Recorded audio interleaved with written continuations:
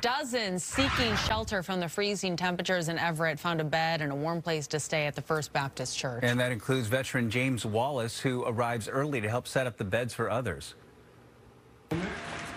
Got to make sure that they're taken care of before myself. That's just the way I was brought up, though.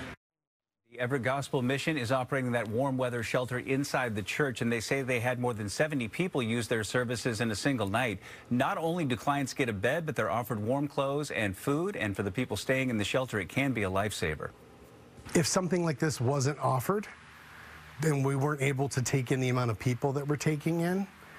I think we would find ourselves in a very bad situation, because it really is life or death. So the Everett Gospel Mission says they are looking for volunteers or anyone who can help donate to them to continue operating the shelters. And for more information, you can head to our website, fox13seattle.com.